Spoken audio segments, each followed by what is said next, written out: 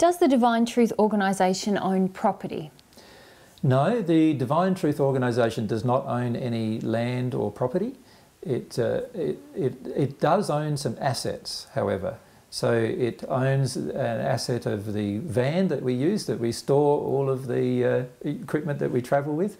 It owns all of the equipment that we travel with, so all of the sound equipment and the video recording equipment.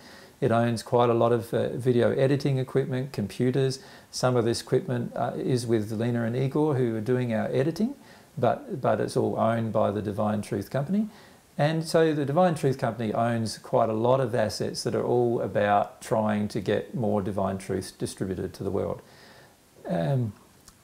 As to how many assets it owns now, I haven't actually totaled it up, but I'm sure it's in the account somewhere. But we continually buy, of course, new assets depending on what we need to help us distribute Divine Truth to the world in a more rapid manner or in a more economical manner.